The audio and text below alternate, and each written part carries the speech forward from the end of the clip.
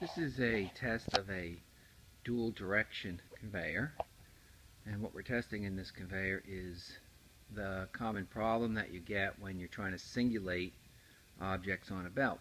And normally what happens is when they accumulate on the conveyor, they will log jam or bottleneck at the end and basically keep jamming, and you won't be able to get a single part out. So if you're doing a big dump of parts onto a system, or you're buffering a system where you're holding back and then you want to release the parts and have them back into single file, this is a system that we build. This is a small system too for a small project line that's printing.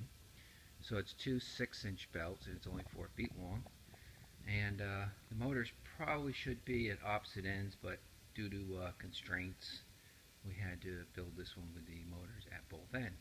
So we've got a diverter at one end, which is going to recirculate the parts back to the beginning, and at the other end I've just made a simple metering gate, which is going to only allow one of the jars to go through the end of the line. So we'll put this line on.